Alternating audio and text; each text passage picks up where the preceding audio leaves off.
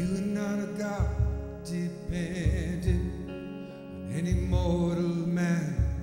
You are not a God in need of anything we can give by your plan. That's just the way it is.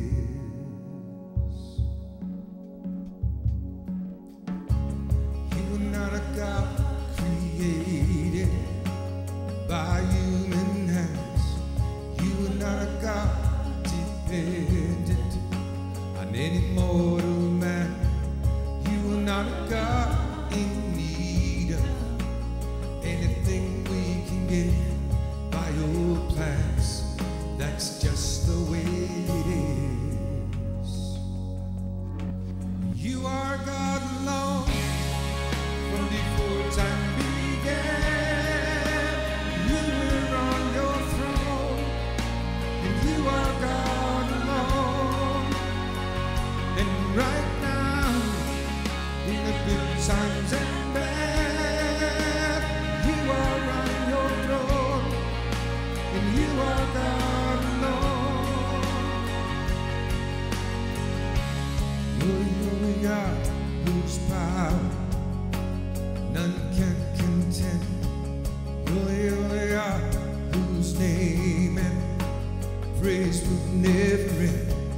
You're the only God who's worthy of everything we can give. You are God, that's just the way it is. And you are God alone from before time began.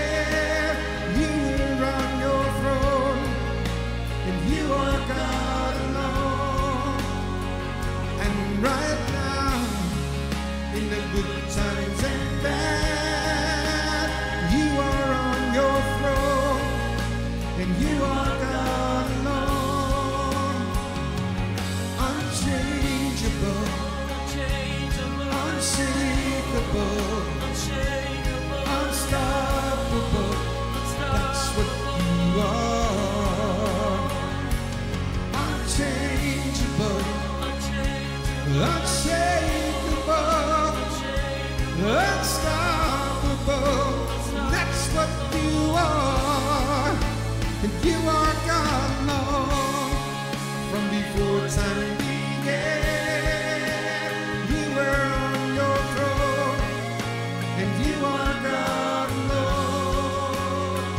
And right now, in the good times and bad, you are on your throne, and you are God alone. Unchangeable, unshakable, unstoppable. That's what you are.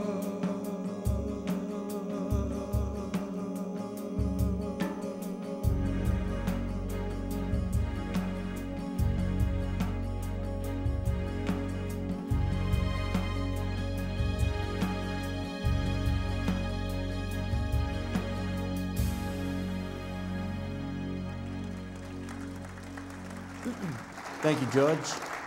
Turn to Romans chapter 9.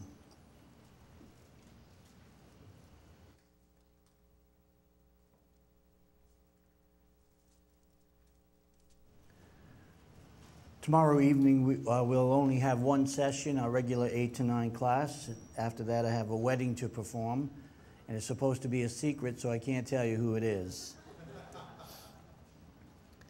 But anyway, Romans chapter 9, verses 6 through 7, I want to begin with this evening. But again, before we do, we'll take a moment of silent prayer to give us the opportunity to enter into fellowship with God, which of course means naming and citing any known sins if we have any.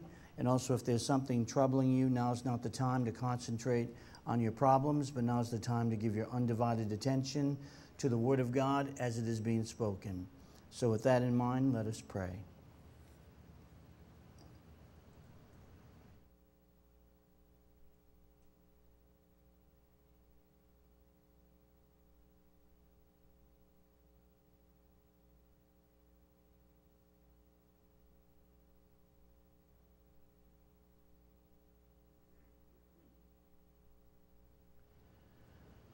Thank you, Father, again for the privilege we have to gather together in this nation to study your word, to have the gospel taught, to be able to have the freedom to teach and learn Bible doctrine. We also pray for members of our local assembly and those throughout the country and throughout the world at this particular time when there's a lot of sicknesses, diseases, flus, and things that are going around to try to hinder them or hinder us from going forward, make us weary. So we do have people that we're all thinking about right now that we are praying for in the physical realm.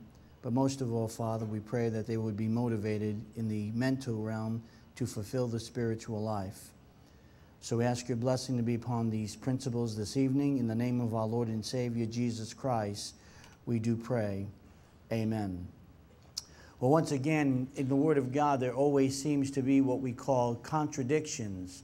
But they're not really contradictions, they're really seeming contradictions. Such as you have the fact that many people think that they're in the light, but they're really in the darkness. Other people think that they're in the darkness, but they're really in the light. You have individuals who think that prosperity is what really makes them strong and proves that they are successful, when in reality it's adversity. And so throughout the Word of God, you see certain principles that are not the way that humans think. And if you were not here last evening, I mentioned one of them, which is the fact that many individuals today don't grow when it comes to that right man, right woman relationship, because it's not an individual that you're compatible with because of your tastes and your desires, but it is an individual that actually draws you closer to God, that causes you to need the spiritual life. They cause you to have to learn and master the problem-solving devices. They cause you to get closer, and you cause them to get closer as well. So if you're looking for that perfect individual, trust me, it does not exist. No one is perfect. All have sinned and fallen short of the glory of God. And we cannot look at things from the natural realm. We have to look at them from the spiritual realm. And by the way, this is one of the things Paul has proven to us in verses 6 through 7 of Romans chapter 9. He's talking about the Jews, but then he says all the Jews are not Jews. All Israel are not real Israel. For example, Abraham had 8 sons. He had 8 sons, and only one of them was an individual who had believed in the Lord, and that's why Genesis 25:2 says that Abraham left everything he had to Isaac. Things are not always what they seem. So Paul makes a statement similar to this principle when he says in verse 6, however, this rejection, Romans 9:6, for those of you who just come in, this rejection, the Jews' rejection concerning their spiritual heritage, is not to imply as though the word of God has failed. God will fulfill his word to the Jews, but they have to be true Jews. God will fulfill his word to Israel, but they have to be true Israel. So he says that this is not to imply that the word of God has failed, simply because many Jews have rejected Christ. For they are not all Israel who are descended from Israel. Neither are they all children, because they are Abraham's descendants. But through Isaac, it says, your descendants will be named. Why? Because Isaac was the only individual, the first individual, by the way, who was a true Jew after Abraham, because Isaac was an individual who had believed in the Lord Jesus Christ. So if you were not here last evening, I'd strongly recommend you pick up that teaching where we began to note some new things on how to look at the Word of God in a different perspective. Now go back to Romans chapter 5. One of these same principles, and probably one of the greatest principles in the Word of God, is the fact that God takes that individual that's going through or that has been condemned and qualifies that individual for salvation. That in reality, condemnation at birth, God imputing Adam's original sin to us at birth, was a tremendous, tremendous blessing. Much better than if we were born without sin. Doesn't make sense to the natural mind, but if you have an open heart, you'll find out that all these things are true. So we began to look at what Paul was telling the Jews and the Gentiles about in Romans 9. We began to look at God's plan for the human race, which, by the way, reveals the eternal and infinite genius of God. We started out, for example, with the creation of the man and the woman. God's plan is the fact that He created man and woman. He created both of them perfect. And human life is imputed to us at physical birth. That's the first imputation. And then we also noted that at the same time that God gave us human life, He also did something else. We received a second imputation. And that second imputation came from the justice of God and the righteousness of God. It was Adam's original sin, not ours, but Adam's original sin was imputed to us, which qualified us for a Savior. We were instantly condemned before we ever made one decision. We were instantly condemned before we even cried as a child. The moment of birth, God actually imputed to us one man's sin. And there's nothing better, by the way, for mankind than instant condemnation from God. Condemnation comes from people. There's nothing worse. But if it comes from God, it is from His grace, from His mercy, and from His genius. And so beginning with Romans 5, verse 12, I want to point out that the genius of God actually dealt with the fall of man in a tremendous way that qualified man to be the recipients of grace and mercy. And when God created mankind and Adam sinned, not the woman, it's when Adam sinned that the man passes down that sin nature. Instant condemnation. It resulted in mankind totally depraved, totally helpless, and having to need a Savior, having to need God. And so God solved the problem with the human race. He solved mankind's problem with the justice and righteousness of God. He did something for us in grace that was much greater than He did for Adam and the woman in the environment of perfection.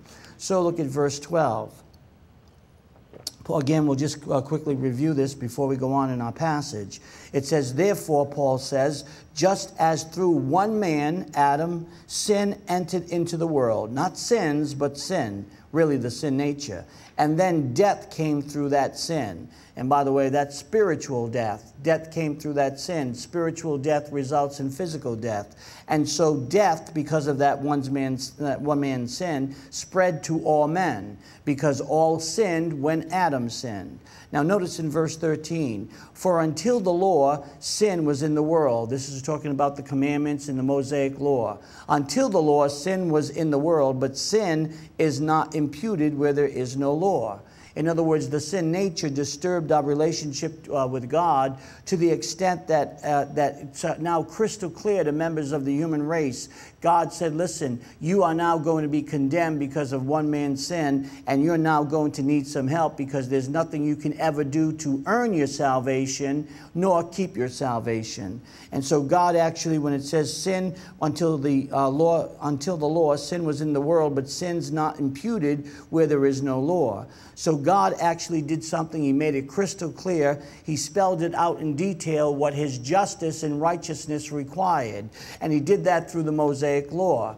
And you see, individuals mistake that. They think that if they follow that, there's some type of blessing. And that's why he writes in verse 14, nevertheless, death.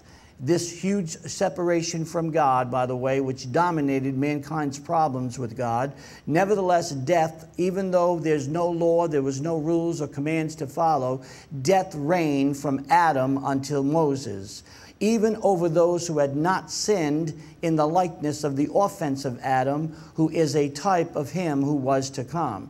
In other words, even those who did not sin like Adam did. How? By disobeying one specific command, God actually did something to Adam that He does not do to any one of us. He never ever separates us again from Himself. And so God gave a specific command, and Adam ended up coming with the principle of obeying the woman or getting it from the woman, whoever it was. He entered into that death, that separation from God.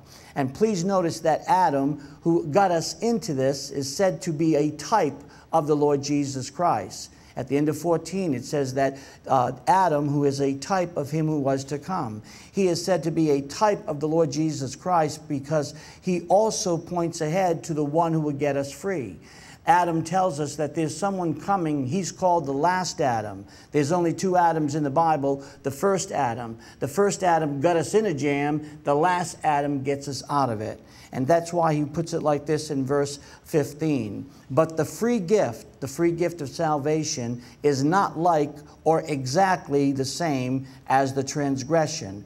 For if by the transgression of one the many died, now notice the a fortiori here, much more did the grace of God and the gift by the grace of the one man, Jesus Christ, abound to the many. So Paul is actually using what we call an a fortiori, that much more principle. He's saying this: if one man's sin put all mankind into the dead-end abyss of separation from God, just think of what God's gift poured of salvation through one man. God's gift actually was poured out. And he gave salvation through one man, Jesus Christ. Just think of what that will do. In other words, you cannot compare Adam with the Lord Jesus Christ, of course. Now, if Adam's sin could cause the entire human race to be condemned, think of what the Lord Jesus Christ and his decision and his sentence on the cross, by the way, can do for mankind who receives that gift.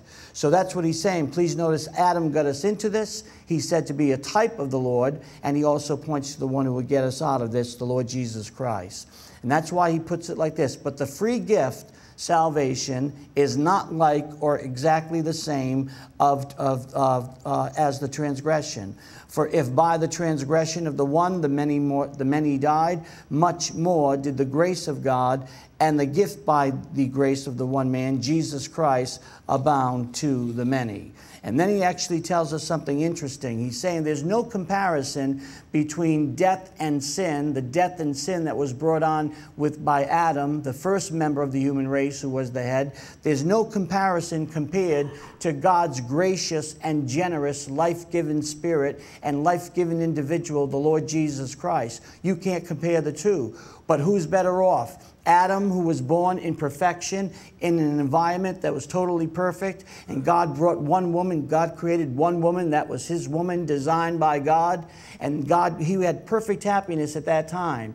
Or who's better off, him or us? Of course, the issue is we are, because we're instantly condemned, and that automatically qualifies us to need a Savior. So he says the gift is not like that which came through the one man. You see, the verdict on the one sin was the death sentence. The verdict on the many sins that followed was the wonderful life sentence called eternal life. So one man was sentenced to death, the other man died in our place so that we could be sentenced to eternal life. So look at verse 16 again.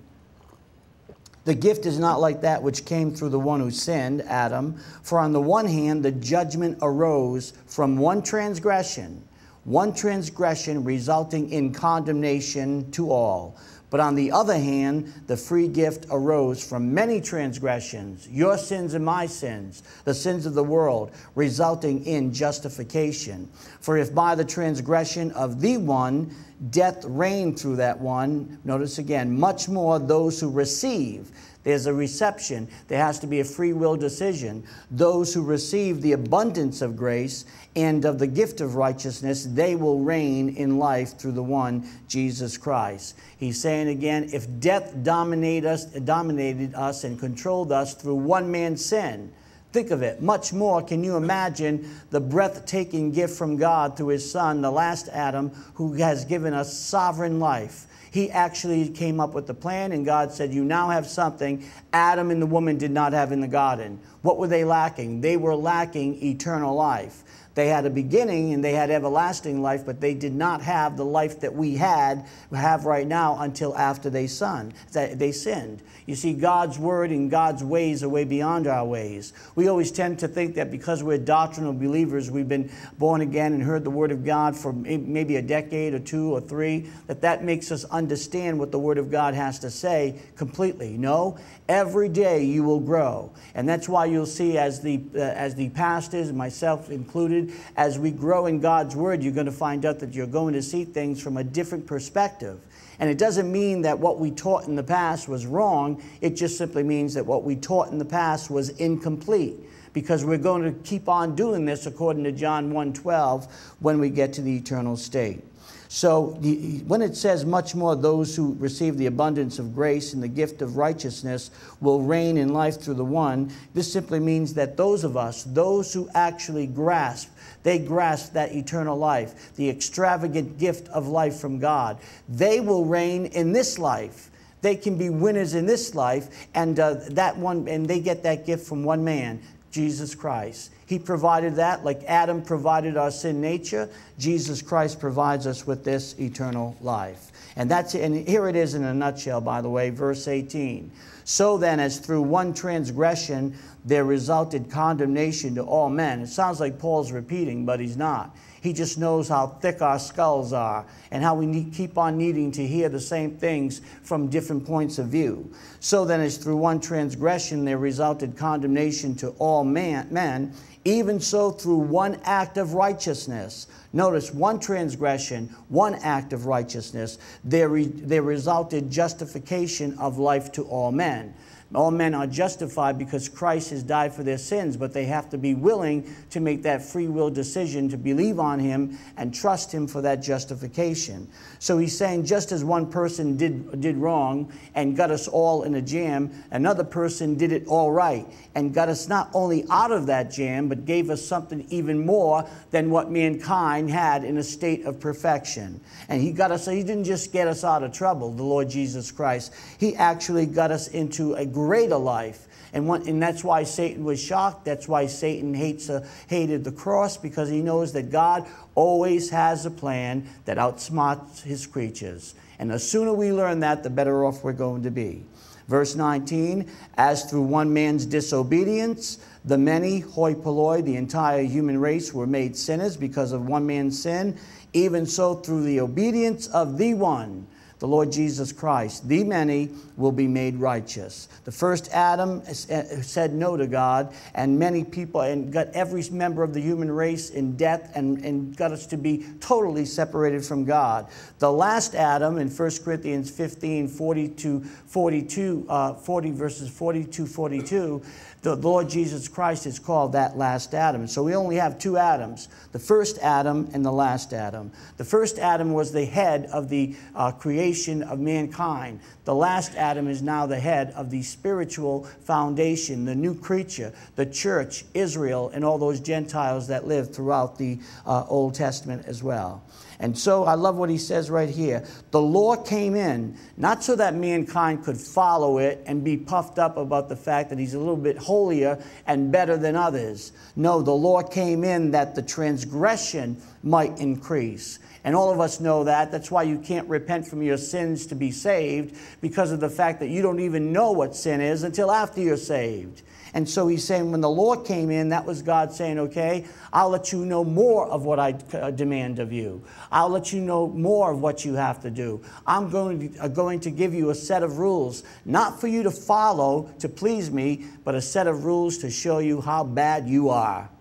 And that's instant condemnation, by the way. And what does that do? Qualifies us for salvation. So the law came in that transgression might increase, but where sin increased, you see, grace is much stronger than sin. Where sin increased, grace abounded all the more. So all that the law did was to tell us that we're worse sinners than what we thought. It was not to cause mankind to get on a religious program. Sin doesn't have a chance, by the way, when it tries to compete with the grace of God. And that's why you have a choice. Either put yourself under the sin nature, because the strength of sin is the law. The strength of sin, or the sin nature, is trying to put you under rules and laws and condemnation to make you feel not worthy. But the grace of God always is much stronger than what sin could do. Why? Grace came from the last Adam. The sin nature came from the first. And when it's sin versus grace, grace wins hands down. So verse 21 says that as sin reigned in death, even so grace, notice again, grace might reign through righteousness to eternal life through Jesus Christ our Lord. Now go to 1 Timothy chapter 1. All sin can do is to threaten us with death, and that's the end of it. And that's why Satan loves to see individuals being put under the law. Grace rules, he's saying in verse 21 of Romans 5. It rules if we allow it to rule in our life. We still have to make that free will decision. And you see, because of all this, you and I don't have a leg to stand on. None of us do. We have a lot of people roaming around, running around, thinking that they're pleasing God and that they're righteous and the greatest sinner who ever lived. We're going to look at it in just a second. He was the greatest sinner who ever lived because he was the person that had more self-righteousness and more legalism than any other member of the human race. He thought he was in the light when he was really in the darkness. So because of all this, we don't have a chance when it comes to working for something, even blessing. We don't have a chance even to be arrogant about what we have or have not done. The issue is not your personal sins or mine. That has been taken care of. The issue is the fact that a man called Adam passed down the sin nature, and then a man called the Lord Jesus Christ took care of the problem Adam gave us. We didn't deserve the first one. We don't deserve the second one. We didn't deserve condemnation. We did not commit one sin. We don't deserve perfect righteousness. We were never perfectly righteous unless we believe in the plan that God has designed. So none of us have a right to go around thinking that you've committed so many sins and that means you're not spiritual. You have the imputation of human life at birth, and you have the imputation of Adam's original sin at the same time. But now the issue is not your first birth. The issue is your second birth. Your second birth is when God gives you, imputes to you, eternal life as well as divine righteousness. So Adam's sin, when we recognize it, we have to understand that Adam's sin is what we call a real imputation. There are judicial imputations where God, from his justice, does certain things because he wants to, and there's no affinity, no home in us, nothing that deserves it. But Adam's sin is what we call a real imputation because it has affinity with the old sin nature, which originated from Adam's original sin. So in other words, the imputation of being unrighteous has a place to go to mankind that came from Adam's original sin, which is the old sin nature. So when God imputed Adam's original sin, there was only one place for it to go, and that was to the old sin nature, not the soul, to the old sin nature which was passed down by the man. And therefore you have to understand, people say, well, did God create sin? Not at all. Was God the origin of sin? Not at all. We go back to the free will of mankind in a state of perfection. You see, the origin of sin is not God. The origin of sin is Adam's free will and Adam's self-determination. And never by that garbage that he loved Eve, the woman, so much that he wanted to identify with her like Jesus Christ wants to identify with his church. There was something in the woman that caused Adam to personally love her. There's nothing in the church that causes the Lord to personally love us unless we recognize it's his own righteousness that he's loving. And therefore, we see again the great genius of God. God's great wisdom comes to the rescue when he gives us or imputes to us Adam's sin. It doesn't sound right. It doesn't sound like it's a blessing. Just like many times you go through adversities in life and they don't seem to be like a blessing, but they are. They're the things that make you stronger. Or you have certain individuals in your life who drive you crazy and bug you, where you have to have impersonal, unconditional love. And if they are members of your family and if they are parents, for example, you have to respect them. If you're married to an unbeliever or a man who's got negative volition to a doctrine, you have to love him and respect him. And if you're married to a woman that has negative volition to a doctrine, you have to love her like Christ loved the church. No one can do that in the human realm. You can only do that with the power of God and, as I mentioned last night, learning the problem-solving devices. So when it comes to right man and right woman, it's not looking for the right man or looking for the right woman. It's you becoming the right man and she becomes the right woman. It's the person who has to have that self-determination that makes the decision. And that's how you become right for marriage, right for a relationship, by having doctrine resident in your soul. So God's great wisdom, again, comes to the rescue when he imputes to us Adam's sin, so that we only have one testimony, and this is it. Not ever since I got born again and saved, I'm a much better person. because you weren't condemned because of your sins before salvation, nor are you condemned because of your sins after salvation. You see, the issue is not that you're a better person. You just recognize that you were giving a gift from God. And that gift is going to be much more powerful and much more effective than what Adam passed down to the human race. So when God imputes to us Adam's sin, the only testimony we have is, I am a sinner, condemned at birth.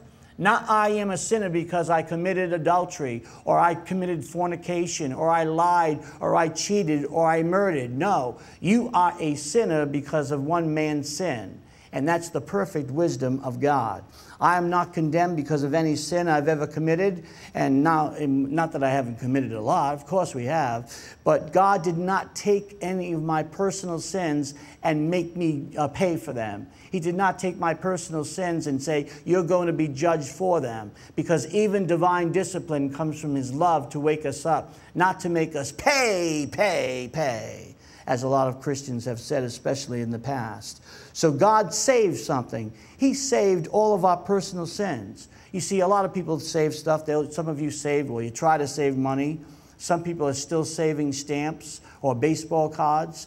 I understand that there's a lot of women that save string, different colored string from different parts of the world. I have no idea why, but everybody has a hobby. God saves something too. Everyone's always saving something. God saved something too. He saved all of your sins and all of my sins for His Son upon the cross. And He never did impute them to us. He imputed every single sin we would ever commit, all of them, to His Son, Jesus Christ. So that the issue in salvation is the Lord Jesus Christ, not sin. The issue is the Lord Jesus Christ. What do you think of Christ? Because every personal sin that I have ever committed, and you have ever committed, and the entire human race has ever committed, was imputed to the Lord and judged. And that's, by the way, that's what caused Him in Matthew 27:46 to say, Eli, Eli, lama sabachthani, my God, why have you forsaken me?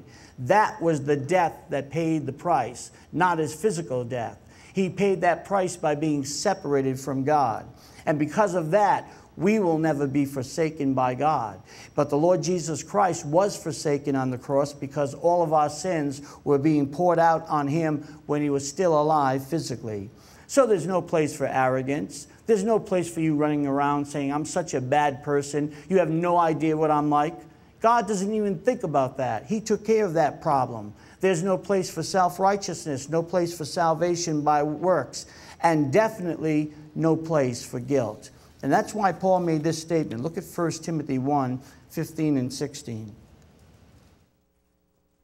Paul recognized that you and I can't get anywhere, no matter how good we are. You and I can't even get gifts from God or have God bless us because of human goodness. He recognized grace. He recognized that God did it all, you see, so that none of us have a right or can run around and say, I'm the worst sinner that ever lived, though I would vote for several of you on any different occasion, but that's just my personal opinion, and I'm sure you'd probably have me in your top 5 or maybe even the top 3, but the point is, you can't do that. The greatest sinner who ever lived, according to God the Holy Spirit and according to the Scripture, according to the testimony of the Word of God, was a man called Saul of Tarsus, who later went on to become the Apostle Paul. And that's why he said in verse 15, it is a trustworthy statement, deserving full acceptance. He said this under the power of the Holy Spirit.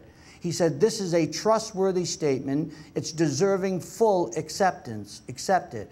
That Jesus Christ came into the world to save sinners, among whom I am foremost of all. I'm the worst one of all. Now notice this. What did God do with the worst sinner that ever lived? Verse 16. And yet for this reason, because I was the worst sinner of all, I found mercy. Why? In order that in me, as the foremost, Jesus Christ might demonstrate His perfect patience as an example for those who would believe in Him for eternal life. If God can save the Apostle Paul, it follows a fortiori, God can save Pastor John Foley. If God can save the Apostle Paul, it follows a fortiori, God can save Evangelist Scott Grande. And God can even save me. You see, why? Because the worst one that ever lived was given to us as an example. If God can do that for him, God can do it for every member of the human race. So the greatest sinner who ever lived, according to the scripture, was the Apostle Paul, as Saul of Tarsus. Why? Because Paul had the principle. He knew God did all the work in condemnation. He knew that God does all the work in salvation. God did the work in the plan to condemn us. God does the work in salvation to save us. And Paul recognized this principle. Paul had the worst case of self-righteousness on record. He said in Philippians 3, when it comes to following the law, I was the best. I was a Pharisee of Pharisees. The worst sinner who ever lived was a man who was religious. The worst sinner, and by the way, we would look at him and say, now there goes a holy man. He's dedicating himself to God. And then we would look at some prostitute on the street or some bum on the corner and say, now that's a loser. Paul was the greatest sinner that ever lived. And that's why, according to the scriptures, he's the one that God used as an example. He was the Pharisee of Pharisees, as we have studied. Some even teach, by the way, and think that he was the rich young ruler. He could have been. We know that he was alive when Jesus Christ walked the face of the earth. And that's why one of the parables the Lord gave, remember the one where he made a deal with some people, some guys to work 12 hours, then some 9 and others 6. And then to one, he gave them the same power and the same money. He gave them the same that he made the deal with the first group. Why? Because that could have represented the fact that there was going to come a man on the scene who was going to be the main apostle of the church age, called the Apostle Paul, who rejected Jesus Christ when he was alive, and even after that he went about killing Christians and beating up the parents in front of their children. And so when you look at the Apostle Paul's life, it's very interesting if you go back and recognize all the things he accomplished in the human realm. He was almost so perfect that he was suffering from what we would call a terminal case of self-righteousness, and he was healed by the cross. He discovered that his self-righteousness could not get him anywhere with God. Why? Because he wasn't condemned because of self. He was condemned because of another man's sin. So he discovered that his self-righteousness could not get him anywhere with God or closer to heaven, but rather it was doing the opposite. We look at people who are struggling and trying to get better and quit this habit and go to this convention or this retreat, and they're constantly trying to change themselves. You're looking at people who suffer from self-righteous arrogance. They think more highly of themselves. They think they have to change to be accepted by God. They're deceived by human viewpoint, which is opposite, of course, of divine viewpoint. So he was putting himself deeper and deeper in debt. A lot of religious people, good so-called people, go to church, they're involved, they might tithe, they might give their talent, their treasure, their so-called spiritual gift, if they even are saved. By the way, most of them are not, because you can be great morally and go to the lake of fire, not because of your sin, but because of another man's sin, and that's why God took care of them as well. But when you get involved with religion and self-righteousness and moral degeneracy, you may look good to the world, but you look terrible in the eyes of God. But he still loves you, and he died for your sins. So therefore he believed, we know that on the road to Damascus, Acts 9, he believed in the Lord Jesus Christ on that Damascus road. And at that moment, what happened to him? He received the imputation of eternal life that he was working for. By grace, in 1 second, he was on his way to kill Christians. He was on his way to torture them. Even the apostles were afraid of him. That's how much power he had. 1 second, he received what he worked for all of his life. Oh, how we struggle, don't we, to try to get things in life the way we think we're going to get them. And by the way, where did you get those thoughts from? You got them from the cosmic system. You got them from human viewpoint. You got them from the devil's world. It's not going to work out like that whatsoever. That's why you young people, take advantage of us older folks. We went through the same thing you went through. Don't do what we did. Do what we say. Like the Pharisees, the Lord told, you know, the story where he said, listen to the Pharisees. Don't live like they live, but do or learn what they're saying, because they're giving you the truth, even though they lived contrary to it. So he believed he received that eternal life and the imputation of divine righteousness through no works of his own, struggling for years, perhaps even decades, to try to please God and try to make himself a better person. And now that is what exactly made him the worst sinner that ever lived. Interesting, the worst sinner that ever lived was a Jewish person who was a religious person, a religious individual. He was so self-righteous. And the greatest individual that ever lived was also a Jew. He was grace-oriented, and he came to save the human race. That's why I said, be careful that this nation doesn't go anti-Jew, anti-Semitic, because it will be destroyed. So, you know, a lot of individuals are in so much bondage today because they simply don't know what these principles are all about. And I want you to go back to the book of Proverbs. No, go back to Romans 9, for example, for a minute.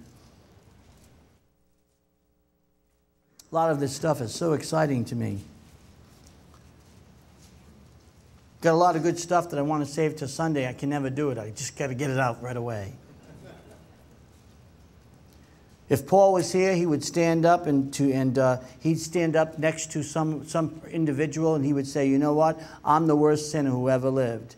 And immediately they would think of the fact that he must be gay, or he must be an adulterer, or he must be a thief. No, he was a religious, self-righteous person. The thing that made him such a terrible sinner was that he was religious and self-righteous. See, man's ways are not God's ways, and God's thoughts are beyond man's thoughts. That's why we have to see it from divine viewpoint, and that's why you have to receive it every day. Because every day your mind is being programmed by the internet, by the news, by the media, by the things that you're reading, by the people that you have to work with. I mean, the more I go out into the cosmic system, I'm not in the cosmic system, but, you know, having to go out to work or having to go out to dinner or somewhere, the more I have a lot of compassion for those of you who have to work in that place. See, right here, I just work in a place surrounded by Deacon Jim Mello, George and Rachel, and sometimes other individuals as well. So we're not used to all the gossip that you have to put up with, all of the maligning, all the judging, all the complaining, all the criticism. We're not used to that. Now and then, George does have one of those days that he challenges our problem-solving devices intake, but it works, and he's caused us to, both me and Rachel, to grow stronger. So we thank him for that. But the point is that here's a man who was a religious person, and he not only was a religious person, he also knew something else.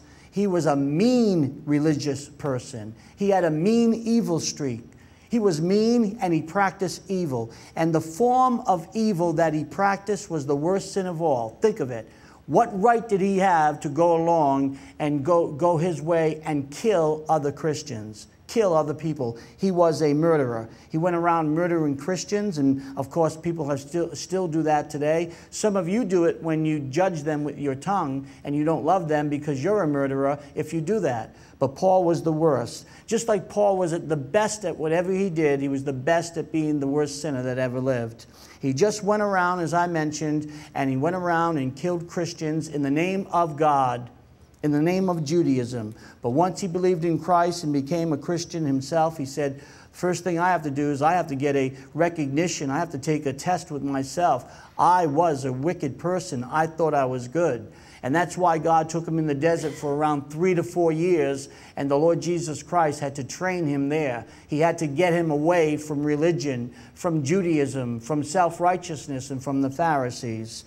And so the worst sinner who ever lived again was the Apostle Paul. Theologically, however, we would say the worst sinner who ever lived has to be Adam.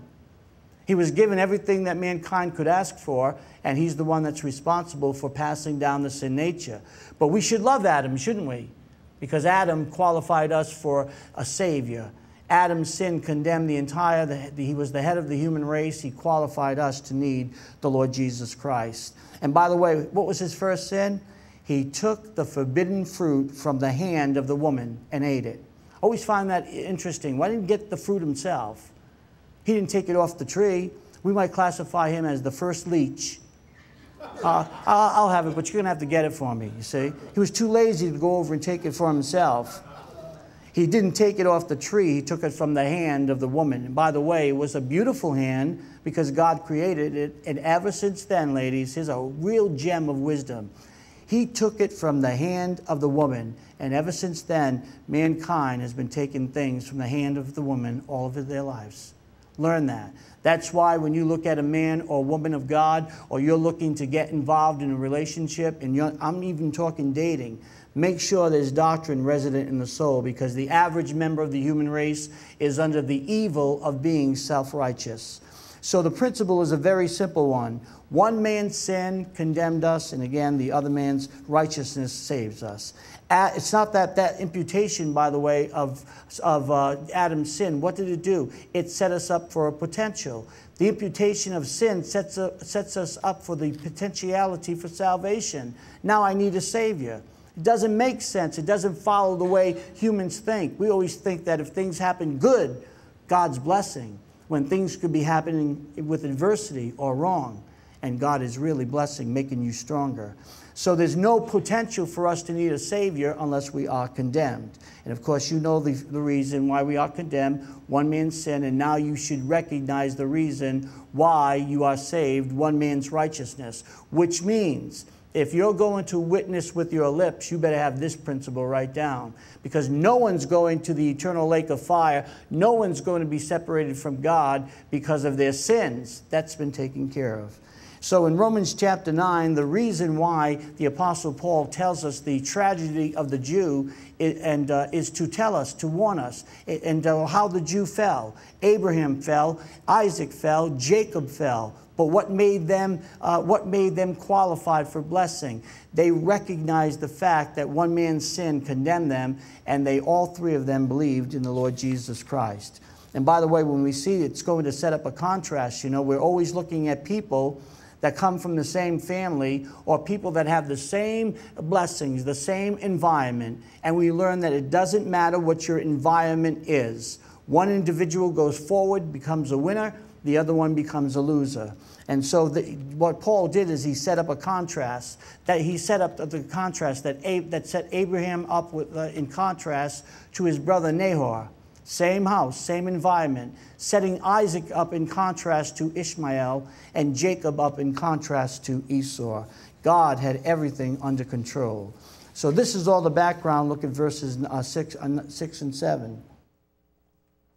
This is the reason why Paul is saying these things. You have to dig these things out.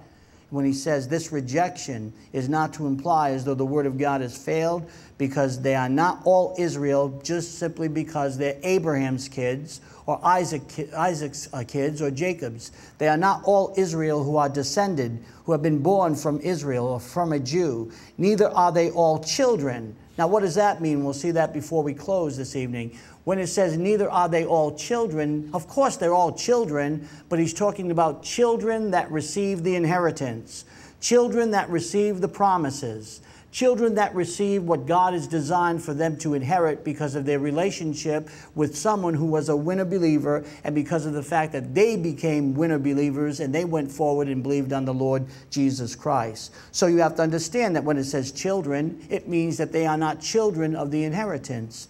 And by the way, that's why people can come from the same family. Others will be blessed and graced out, and others will be under condemnation, and they'll be under guilt, and they'll be losers in life. Oh, they may appear to be winners because they have a lot of stuff. That's what people think. When the Lord Jesus Christ taught, it's the poor who are really rich, and it's the rich that are really poor. And what we're seeing over and over again for the past 3 or 4 months is how we have to change our thinking and change our viewpoint, because we are being deceived. Like I said last evening, we are filled with a nation of people right now who are suckers for any lies. We have manipulation all over the place, especially from the media with their liberal viewpoint. So the heritage that counts, the heritage that Paul is saying that counts in this chapter, is not from physical birth. It's not from the genes of Abraham, Isaac, and Jacob. The Arabs claim to be related to Abraham. They're right. He was a Jew he was an Arab for 99 years. That's why we have the problem in the Middle East. The Arabs are saying, well, we have Abraham as our father. Yes, that's their physical birth. And the Jews are saying, no, we have Abraham as our father, but that's the one that counts. You see, the heritage that counts is not from physical birth. It's not from the genes of Abraham, Isaac, and Jacob, but of course from the spiritual birth or regeneration, being born again. And that is the heritage principle that Paul is bringing out. So it's not the first birth that counts. Of course, we know that. It's the second birth, regeneration, that counts. Now, this brings us to the premise illustrated in the formation of the Jewish race and the nation that Paul is going to bring out in verses 7 through 18. Each sentence, each verse will become more and more difficult as we go forward. But if you concentrate, you're going to learn something fantastic. In fact, when we get to Romans 9:22, you have probably one of the most difficult verses in the Bible for a pastor to teach.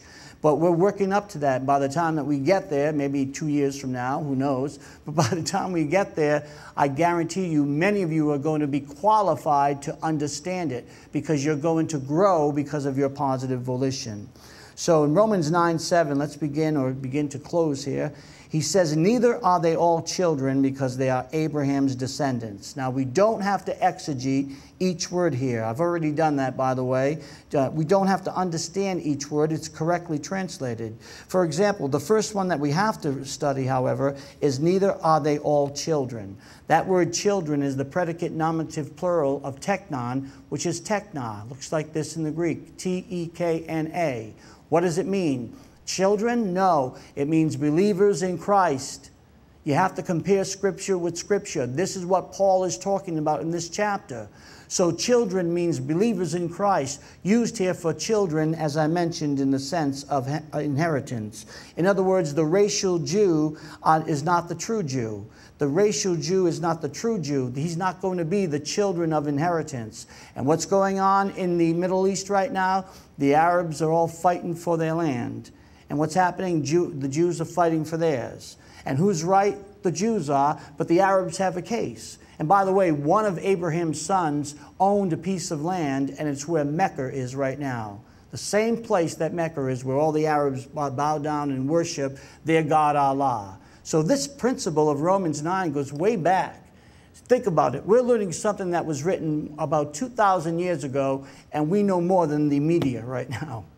We didn't go to an Ivy League school or university to come out with this knowledge. We're smart because we are dumb.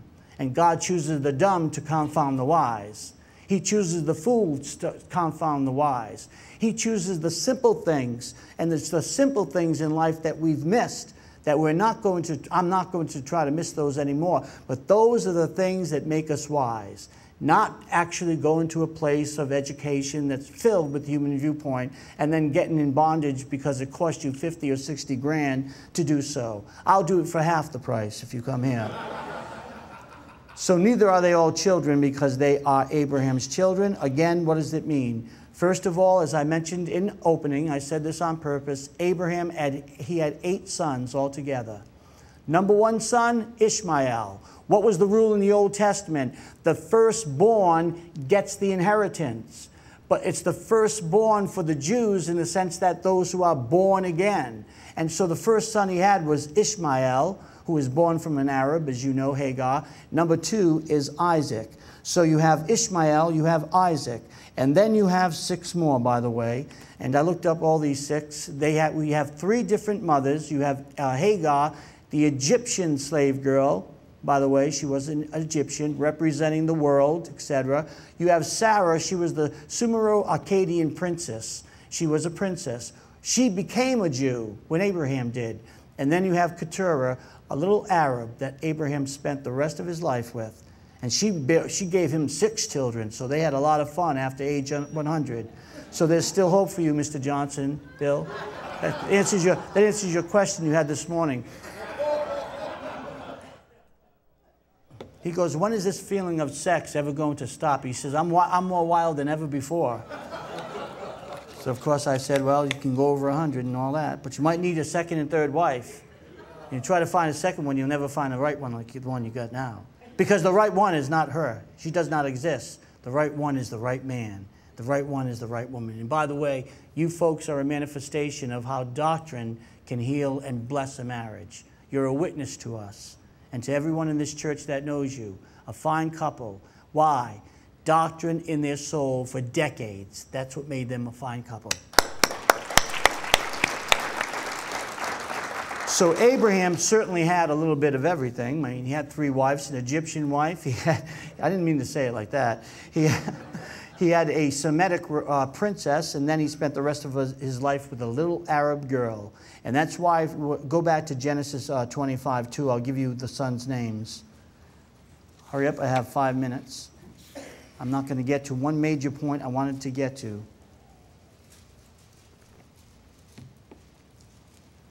Just think of it. Abraham had 6 sons, right? And they all remained Arabs instead of individuals who had become born again. Because if they had believed in Jesus Christ, Abraham would have also given them part of the inheritance as well. But notice what it says in Genesis 25:2. It's talking about Keturah. She bore to him Zimran and Jokshan and Medan and Midian and Ishbak and Shuar. And by now you know exactly what their names are. Big deal, right? No, there is a big deal, because if your pastor looks it up like I did, you'll find out these individuals went on to be prominent religious leaders worshiping the moon god, who, by the way, represents Allah in our day and age. 8 sons, they came from 3 different mothers. But I don't want you to get the wrong idea. Just because Sarah seems to have been the better woman because she was the doctrinal woman, and she seemed to be the one that was right for Abraham at that time, that doesn't mean that because she was so good, God blessed Isaac. And because Abraham was so good, that God blessed Isaac. Abraham was the father of 8 sons. And that simply means that individuals can be born with the same parent, by the same parents, in the same environment, and it's not the parents' fault how they turn out. It's their own fault because they have to make a free will decision and have their own self-determination. And just because Sarah seemed to be a better woman because she did make God's Hall of Fame in Hebrews 11:6, there was also these other 2 ladies, but the sons did not turn out like Sarah's son did, because the sons did not make the decision like Sarah's son. The issue again, and see, this falls back on application. The issue again is you cannot blame your parents or environment for how you turn out. You cannot say just because a person is the son or daughter of a winner believer that they're Christians. They will have to prove that they're Christians by their own lifestyle and their own testimony with the witness of their lips and the witness of their life. So it isn't because Abraham loved Sarah more than others. It has nothing to do with that whatsoever. It has to do with the fact that individuals turn out the way that they do because of one reason. No one's parents can actually do anything. No one's parents has anything to do with their failures in life. No one. In fact, I've got 2 minutes, so let's go there quickly to Ezekiel chapter 18. This is a good place to stop. It doesn't mean that parents cannot have an influence, but you can have all the influence in the world. Ultimately, you cannot blame yourself for how they turn out. In verse 20, notice what it says. Chapter 18, verse 20. The person who sins will die. The son will not bear the punishment for the father's iniquity. In other words, the children do not share the guilt of the parent. Now notice next, nor will the father or the parent bear the punishment for the son's iniquity, how they turn out. The righteousness of the righteous will be upon themselves, and the wickedness of the wicked will be upon himself as well. What is that saying? It's saying this. It's saying that no one can ever blame their parents. And by the way, moms and dads, don't ever let it happen. Because God chose you to be their mom and their dad. And He made a perfect decision. He's the one that imputed that soul to that body. And He's the one who chose your parents. And you might say, well, they were losers, or one of them was, or they might have been winners. That doesn't make any difference at all. You have to go back to the way God has designed things. God has designed your life, your environment, your parents, the time that you live in, your gender, the geographical location. He's designed it because it's the best thing you need to grow closer to Him. Way back to the first mentioned principle, the best thing they needed is to be married. And that caused them to be clothed by God and have a closer relationship with Him. So the application is we have to realize that there's no place for complaining, because God's the one who has brought these individuals in your life. God is the one who said she will be your mother and he will be your father. And God did that because that's the exact mother and exact father, the perfect mother and father for you to need God, for you to grow and become a winner. And you can never blame your parents for your sins, nor can the parents blame the children for theirs. You have to go back to the principle, we will all stand before God and give an account for ourselves. And some of the greatest friends we have in life are our enemies. Some of the greatest friends we have in our life are the ones who judge us and criticize us, lie about us, they gossip about us. Why? It drives us to have to need the Lord Jesus Christ or become a member of the world system, being a loser in the eyes of God when He has given you all the power and resources to be a winner. Father, thank you once again for your word this evening. We are grateful for those who are here who constantly grow in your grace and knowledge. We pray that grace will be applied to all of us, that we will take the responsibility for our own decisions, and that we are grateful that you've given us this opportunity to have more insight into the Word of God. Challenge us with what we've heard this evening. In the name of the Lord Jesus Christ, we do pray. Amen.